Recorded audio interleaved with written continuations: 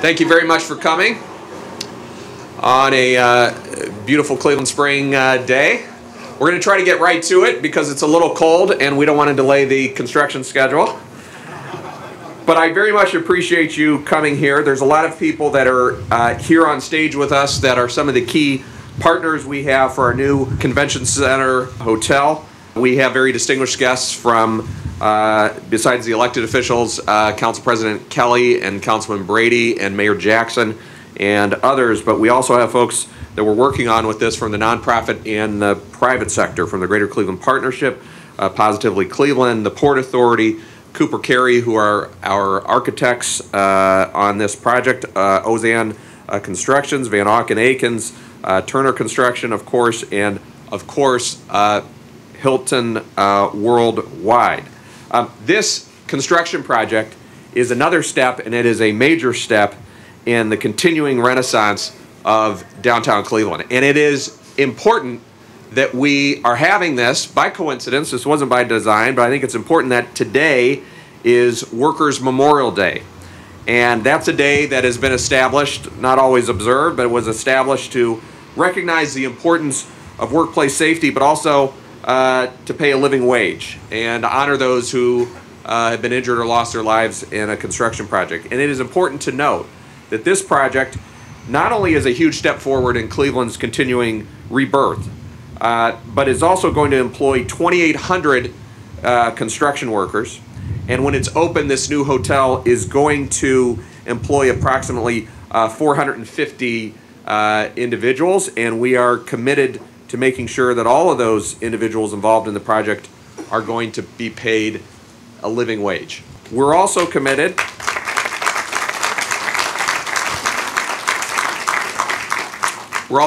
to diversity as well. With Turner Construction, we've established a voluntary inclusion plan that's going to include at least 25% small businesses, and at least 7% women-owned businesses and 15% minority-owned businesses. The project is also committed to employing at least 40% Cuyahoga County residents and at least 20% City of Cleveland residents.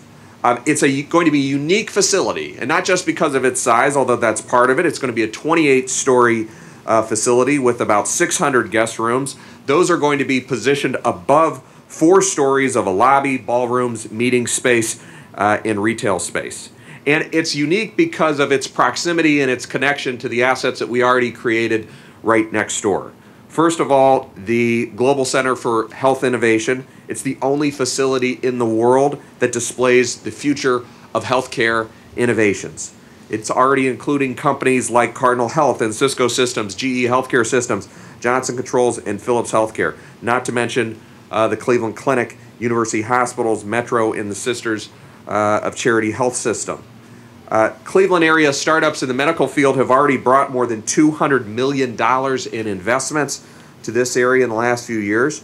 We completed both of these structures months ahead of the deadline, something we hope to recreate here, and millions of dollars under budget. There's over 1 million square feet of a meeting space, exhibition halls, 35 meeting rooms, 32,000 square foot ballroom, and just in the last 6 months of 2013, it hosted more than 100 different activities and 150,000 visitors. Cleveland hasn't had this kind of capacity to host major events, whether they be in the medical field or the sporting field or anything in between, for many, many, many decades, really. And if you look at what most people would say what the golden age of Cleveland was, we could host events like that. We were known as a place where we could handle a national stage or even a world stage. And we're starting to create that again. That's what's so exciting about this. It is not a coincidence that we are one of the cities that is a finalist for both the Democratic National Convention and the Republican National Convention. It's because we're starting to show the capacity to do these great things. We're just as ambitious and we're just as competent as generations of Clevelanders past. There's already more than 200 events that are scheduled at the convention center just between 2014 and 2019. There's more than 170,000 visitors that are expected in 2014. That's going to turn into $82 million for Northeast Ohio. So those that were visionary enough to imagine this have been vindicated. Those who were tasked, like myself and our team here, to making it a reality and bringing it in on time and under budget have also been vindicated, and we proved that we can do it. But we're continuing to challenge ourselves to keep developing the next step, and that's what this project is all about. It clearly is a team effort, and I want to introduce a couple. We don't have time to hear from everybody who's worked so hard on this, but I do want to recognize our primary partners in this entity. Before I go any further, I want to thank Councilman Brady and his colleagues who are here. I see Councilman Miller here, and Councilman Jones and Councilman Germana, and there may be others that I don't immediately see here. But this has been an undertaking that has required a certain degree of entrepreneurial spirit and tolerance for risk and bravery in the public sphere, and they have done that. County Council has done that and partnered with us in that. It was some months ago, actually it was about a year ago, that Mayor Jackson and I stood side by side to announce this project. And what we said at the time was we were not interested in just making vague plans or aspirational ideas. We wanted to talk about a timeline. We said, what really inspires people is not speeches, as I may have proved in the last few minutes. What inspires people is things getting done, things happening, saying you're going to get something done and doing it. We said we were going to do this a year ago. We're doing it. We're getting it done. And so I'm glad that we've had that great partnership with the City of Cleveland, and it's my privilege at this point to introduce to you the Mayor of the City of Cleveland, Frank Jackson. Mayor.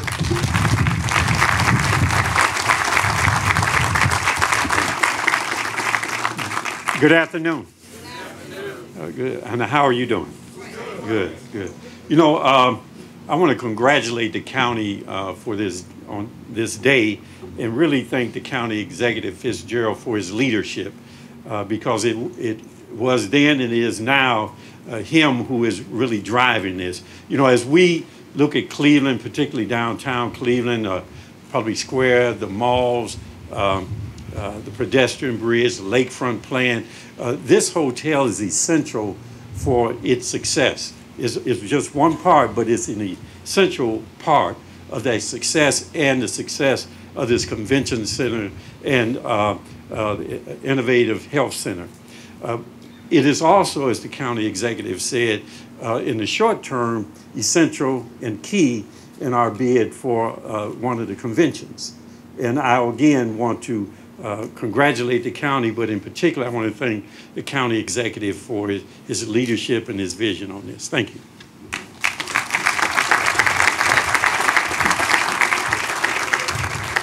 At this time, I want to recognize and welcome to the podium Ted Ratcliffe, the Senior Vice President of Operations for Eastern North America for Hilton Worldwide. I just want to let all of you know that behind the scenes, we went through a process where there were 6 operators. All of them were nationally renowned, internationally renowned, and our team of both private consultants and public officials chose Hilton to run this convention center hotel. And why did we do that? Well, Hilton is a forward-thinking global leader when it comes to this niche market. It was founded in 1919. It includes more than 550 hotels across 6 continents. Everything from the Waldorf Astoria to Doubletree and Embassy Suites, Hampton Hotels, to name a few. It includes a total of 4,000 properties, 650,000 rooms. And just as important as their expertise is the fact that not only do they have the team, not just to get us started, but to carry us through with all of our aspirations about this, but they also recognize and embrace our concept of making sure that the people that work here, not just the people that construct it, but the people, as you drive past this facility in years to come, you will know that it was constructed by skilled tradesmen that got paid a living wage and a decent wage, and you'll know that the people that work here and operate the hotel are also going to be making a decent wage, and that's important to us, and it's part of Cleveland's tradition. And at this point, I want to recognize and bring to the podium Ted Ratcliffe, Senior Vice President for Hilton Worldwide. Mr. Ratcliffe.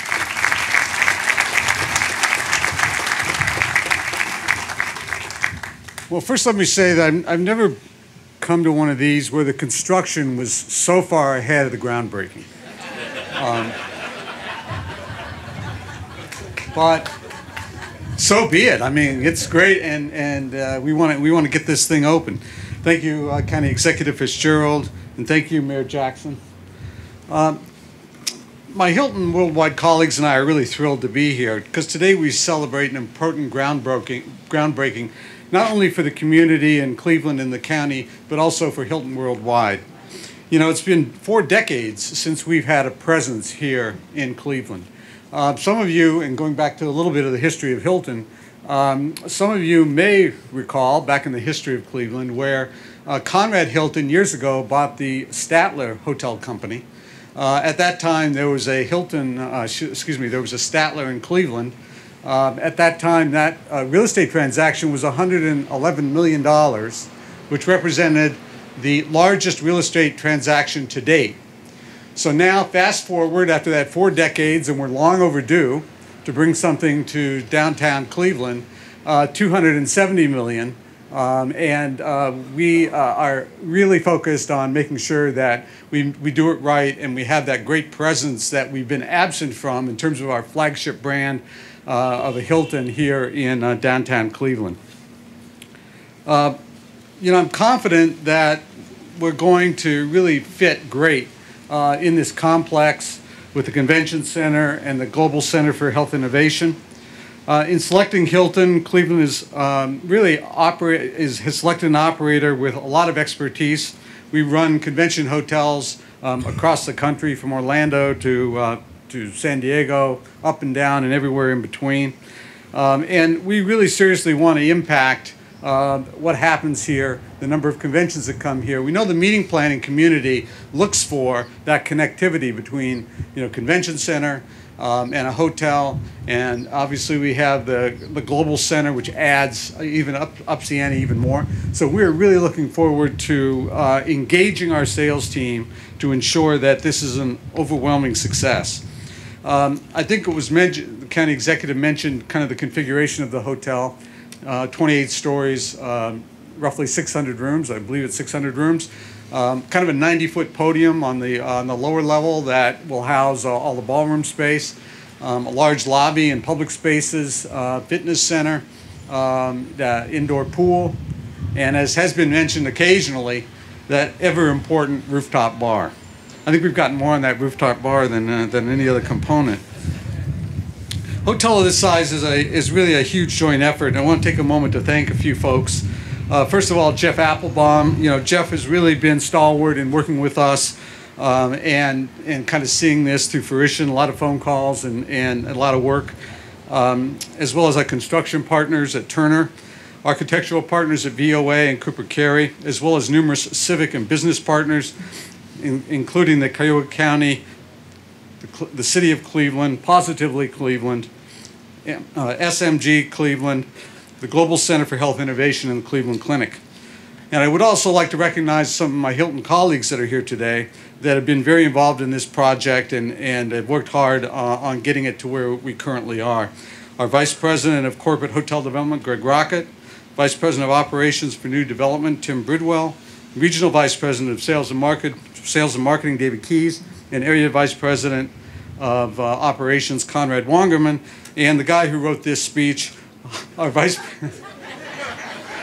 President of Global Communications, Robert Allegrini. Finally, I would like to, you know, I think the county executive, just going off script for a minute, you know, said it well. That's not a knock to Robert. You know, we really see it as one of our major focuses to be part of the communities we operate in.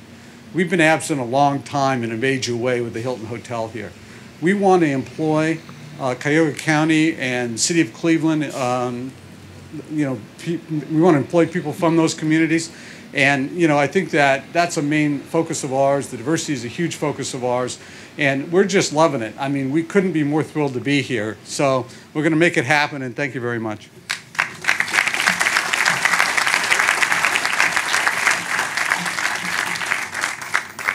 Thank you very much, Ted, for your disturbing candor and other things. I want to recognize, by the way, there was one councilman that came in after, just as we got started, Jack Schron. Is Jack still here? I think he's chasing Armin Budish down the street, but I think he's here. At this point in time, but he was here, so I want to thank him as well. He's been a steady supporter of this. I want to, at this time, it's time for us to do some work, so I will invite the podium members to come to my right here, pick up a shovel, do some honest work for a change. Okay, if we could, everybody just turn a little bit like to the side, have the shovel ready. Nobody dig yet. 2, 3.